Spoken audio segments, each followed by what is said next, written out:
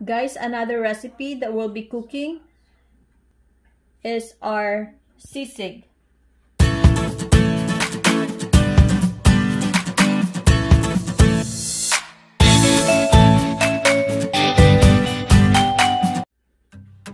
So here are ingredients. So guys, lahat ito pinakuluan na muna with salt and pepper. So here's yung ating muso sa head part. So yan. And then we have here our tenderloin, our meat, our liempo part. So ito naman ang ating mga lamang loob para sa ating sisig. Ito yung ating lapay or our pancreas. Meron dito yung ating puso or yung the heart. And we also have our liver. So next for our ingredients, we have our onion leaves. We have our lemon. We'll be squeezing it and get the juice out. We have our onion. We have our ginger. We also have our iodized salt, our pepper, then our mayonnaise or brain, you can use it also, and our sisig mix. So actually guys, eto iihaw muna natin ito. Ipapakita lang namin sa inyo yung ating mga ingredients, pero kailangan mo muna itong iihaw. And then you can cut it in small pieces after na silang maihaw. And then we'll be mixing everything together and we'll show that part also to you guys.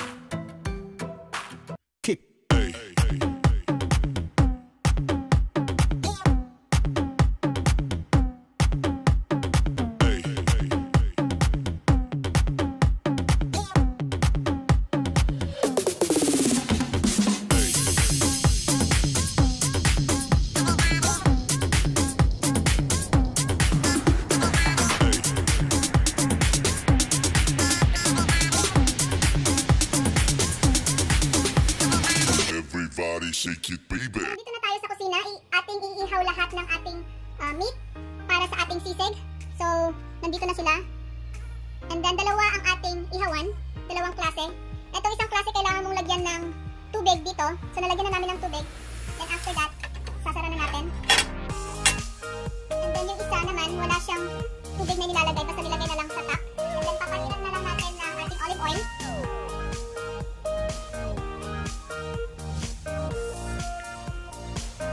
Resistant tong ating rubber na ginagamit. Mainit-init na. Then, pwede na natin ilagay lahat yung ating meat. So guys, sa side na ito, since meron siyang drainage for the oil, dito natin ilalagay itong ating mamantika kasi mag-drain siya.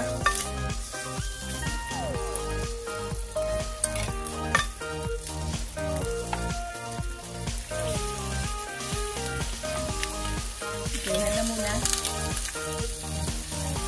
Sa kabila yung ating mga pork.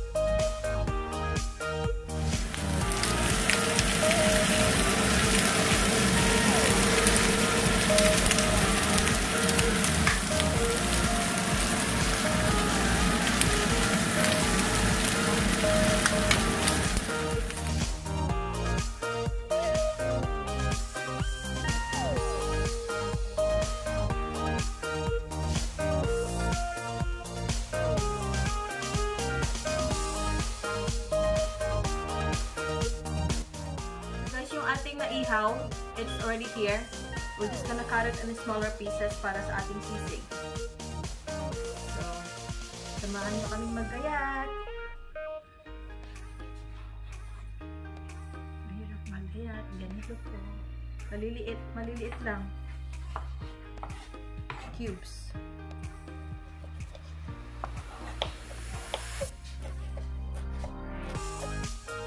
So, sama-sama na yan lahat. Ang mga nahiwa natin, kasama natin. Lalaking ko ng konti para hindi na siya.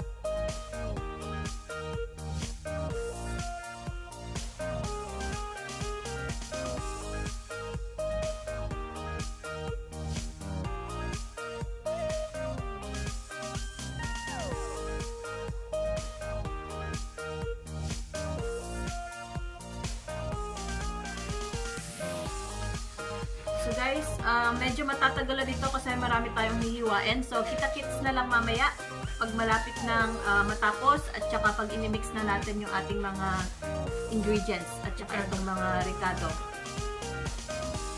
Okay guys, see you later!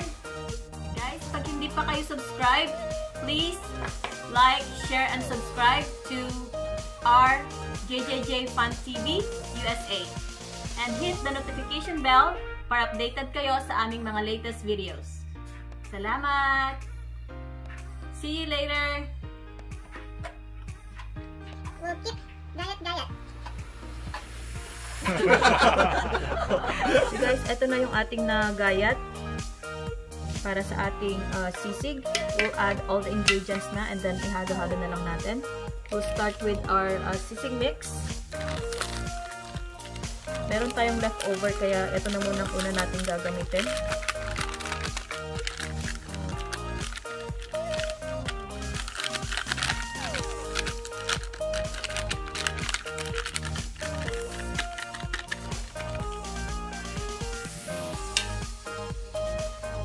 Minsan na lang pagkahalo, ilalagay ko na lang lahat ng mga ingredients natin. So we have here our onion.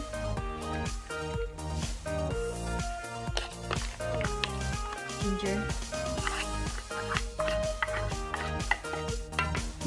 onion leaves,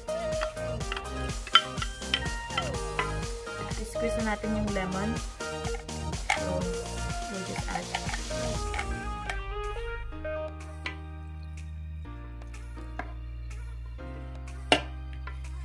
Ilalagyan na rin tayo ng ating black pepper.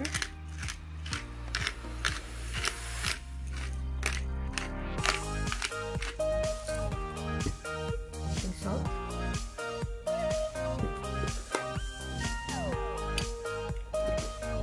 Mayonnaise.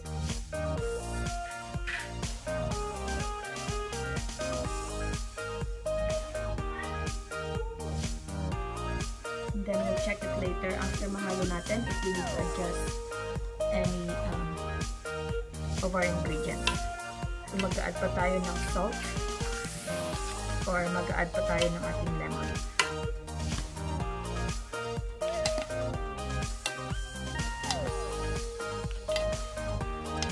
Guys, andito na si Mama. Titikman niya lang tong ating mixture and then mag-add na lang tayo. But it looks like kailangan nating magdagdag ng mayonnaise.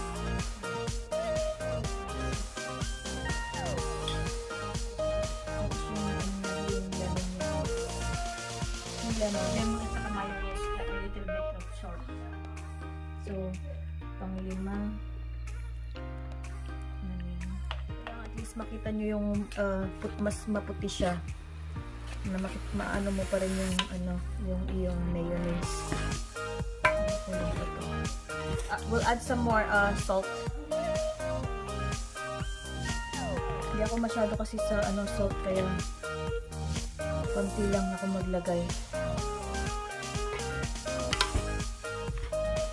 Guys, second batch ng ating lemon.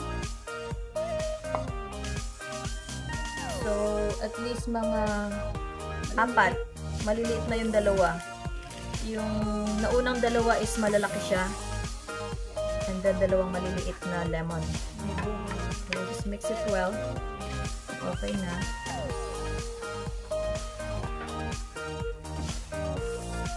So, guys, na-mix well na itong ating sisig mix. So, ito try ko lang.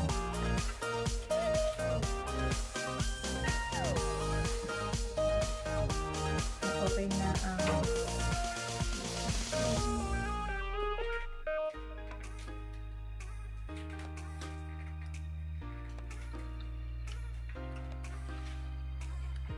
So guys, okay na yung asim niya from the lemon. Okay lang yung alat niya.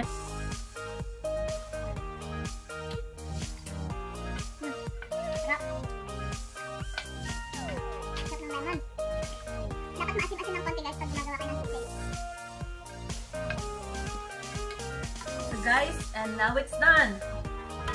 Ready na ang ating sisig. So, plate na lang natin para sa ating handa.